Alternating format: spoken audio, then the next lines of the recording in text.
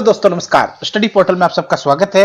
मैं आपका साथी और गाइड डॉक्टर विजय। दोस्तों, जैसा कि आप सबको पता है कि सुबह हमारे दिन में करंट अफेयर आती है, उसके बाद अलग अलग सब्जेक्ट की वीडियो आती हैं, पेडागोजी की, history, geography, polity, economy, science and technology और दूसरे सब्जेक्ट। और शाम को हर रोज 7 बजे आपके लिए एक टेस्ट रखा जाता है।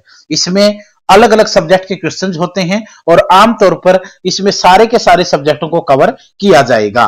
तो आज आपके लिए 21 क्वेश्चन हैं। कल काफी क्वेश्चन टफ थे, इसलिए कुछ बच्चों का स्कोर कम हो पाया और हम आपके लिए इजी, एवरेज और टफ तीनों तरीके के क्वेश्चन लेकर आते हैं ताकि आप लोगों की तैयारी अच्छी हो पाए, आने वाले एग्जाम को आप क्लियर कर पाओ। शुरुआत करते हैं।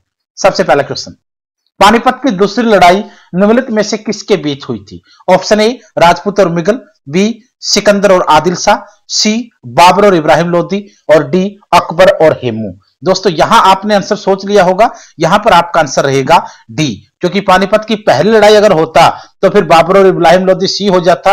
अब दूसरी लड़ाई की बात है तो आपका आंसर अकबर और हेमू आएगा और अगर डेट पूछ लें तो 1556 होगा। अकबर की जीत हुई, हेमू की इसमें हार हुई। हेमू रेवाड़ी का व्यक्ति रहने वाला था और भारत का आखिरी दिल्ली की सल्तनत पर बैठने वाला हिंदू सम्राट था। उसके बाद क्वेश्चन नंबर 262, दीन इलाही नामक दया धर्म किसके द्वारा शुरू किया गया?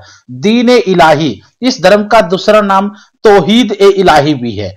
तौहीद ए इलाही या दीन इलाही नामक नए धर्म की शुरुआत किस व्यक्ति ने की? जहांगीर ने की, शाहजहां ने की, हुमायूं ने की या अकबर ने की? यहां आपका आंसर अकबर होगा।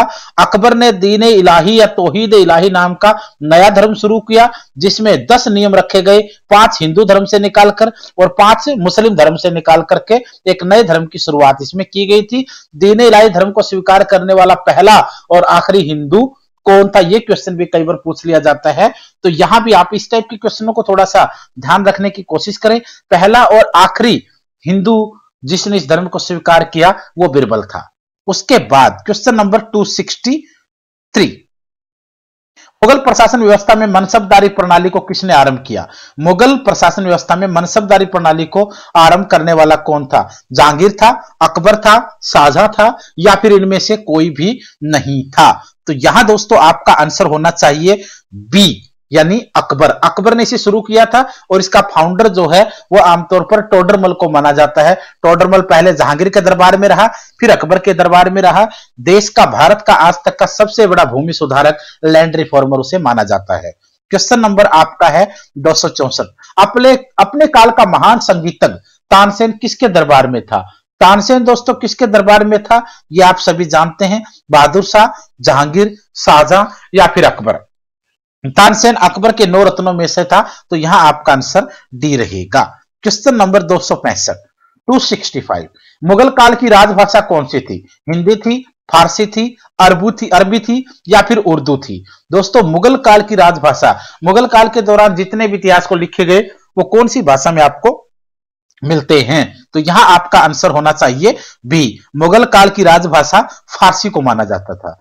क्वेश्चन नंबर 266, सती प्रथा की भर्त्सना करने वाला मुगल सम्राट कौन था? यानी कौन से मुगल राजा ने सती प्रथा की निंदा की थी, उसको एक प्रकार से बुरा माना था? अकबर, जहांगीर, बाबर या फिर हुमायूं? दोस्तों, यहां सती प्रथा की भर्त्सना करने वाला मुगल सम्राट अकबर को माना जाता था। क्वेश्चन नंबर 267, किस युद्ध से भारत में मुगल राज्य की नींव पड़ी? भारत के अंदर मुगल राज्य की नींव कौन से युद्ध से पड़ी? यहां आपका आंसर डी रहेगा, पानीपत का पहला युद्ध। पानीपत का पहला युद्ध बाबर और इब्राहिम लोदी के बीच हुआ। इब्राहिम लोदी की हार हुई, बाबर की जीत हुई और वहीं से भारत में मुगल राज्य की शुरुआत हुई 1526 के अंदर।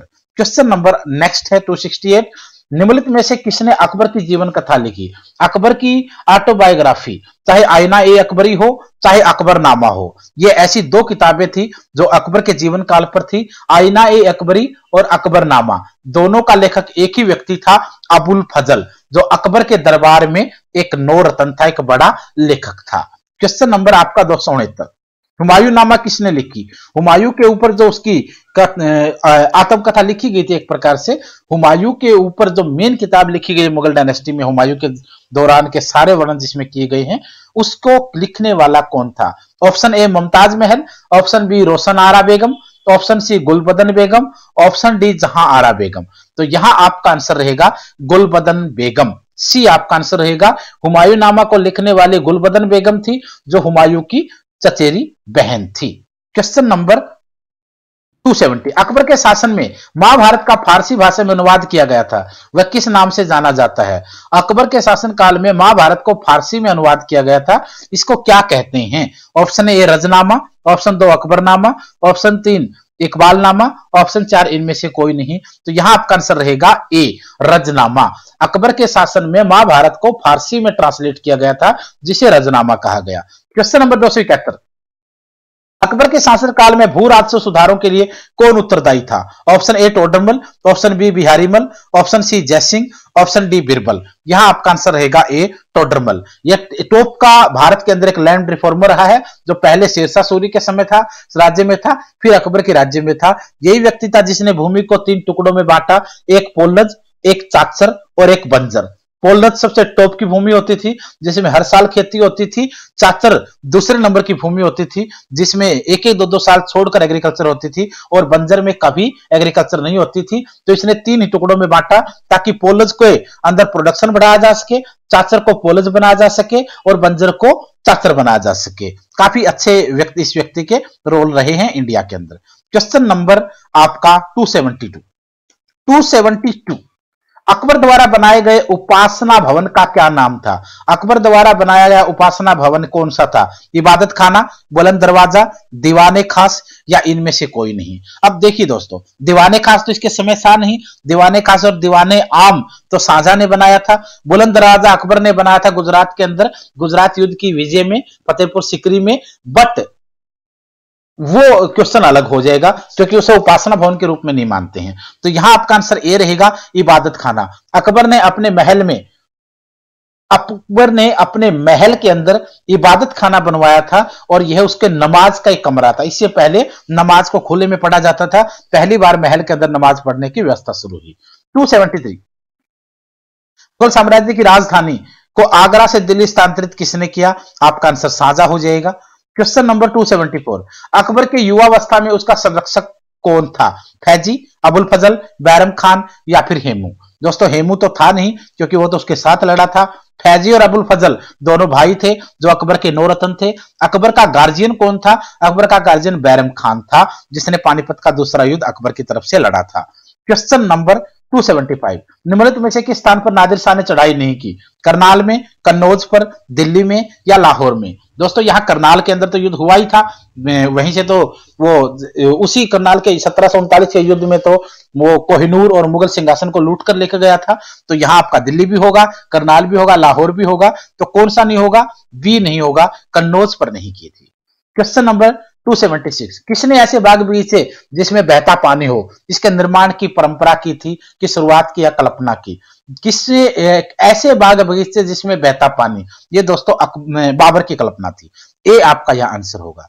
क्वेश्चन नंबर 277, राजा बीरबल की उपाधि किसे दी गई थी? राजा बीरबल की उपाधि किसको दी गई थी? बनमाली दास को, राजा भगवान दास को, महेश दास को या कोई नहीं? यहां आपका आंसर दोस्तों महेश दास आएगा, क्योंकि बीरबल का बचपन का नाम महेश दास ही था।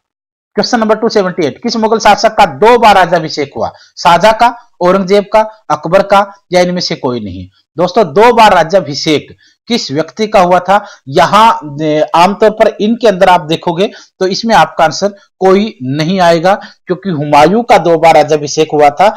एक बार बाबर के मरने के बाद, और दोबारा जब उसने 1540 में वो भारत छोड़कर चला गया, 1555 में दोबारा आया, फिर उसने शेरशाह सूरी शासन को हराया, और फिर उसने सूर्य वंश को हराने के बाद दोबारा राजगद्दी संभाली। लेकिन कभी कभी कुछ किताबों में औरंगजेब का जिक्र आता है, उसका भी तथाकथित रूप से 2 बार वर्णन कभी कभी मिलता है। क्वेश्चन नंबर 279, शेरशाह सूरी का मकबरा कहां पर स्थित है?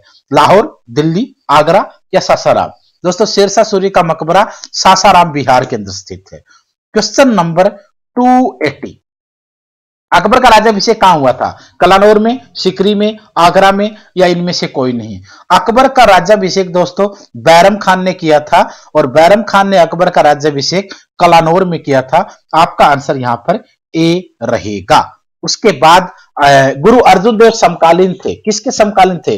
गुरु अर्जुन देव सिखों के 5वें गुरु थे, और सिखों के अगर 5वें गुरु थे तो किसके समकालीन थे? बाबर के, शाहजहां के, अकबर के, या फिर जहांगीर के? यहां आपका आंसर जहांगीर रहेगा, क्योंकि जहांगीर ने ही सिखों के 5वें गुरु अर्जुन देव की हत्या करवा दी थी। क्योंकि जहांगीर के पुत्र ने जब उसके खिलाफ विद्रोह किया तो उस विद्रोह के अंदर खुसरो ने, जहांगीर का बेटा खुसरो था, जब खुसरो ने अपने पिता जहांगीर के खिलाफ विद्रोह किया तो खुसरो को जहांगीर ने महसूस किया कि खुसरो को तो दबा दिया जाएगा, और उसको दबा भी दिया गया, पकड़ के उसको अरेस्ट करवा लिया गया, उसकी दोनों आंखें निकलवा दी गई। लेकिन जहांगीर ने पता लगवाया कि इसके पीछे कौन है, तो जहांगीर को पता चला कि खुसरो को भड़काने वाला अर्जुन देव का हाथ कहीं ना कहीं है। तो जहांगीर ने अर्जुन देव को गिरफ्तार किया, 5 दिन तक उसकी यातनाएं दी उसको, और उसके बाद उसकी हत्या करवा दी। सिखों के 2 गुरुओं की हत्याएं मुसलमान मुगलों ने की हैं, एक सिखों का 5वां गुरु और एक सिखों का 9वां गुरु। 5वें गुरु अर्जुन देव की हत्या जहांगीर ने करवाई, और 9वें गुरु तेग बहादुर की हत्या औरंगजेब ने करवाई थी। ये दोनों क्वेश्चन ध्यान रखना आप लोग। आज के इसमें आपका डी आंसर रहेगा 281 वाले का। उम्मीद है आप लोगों ने अच्छे से किया होगा।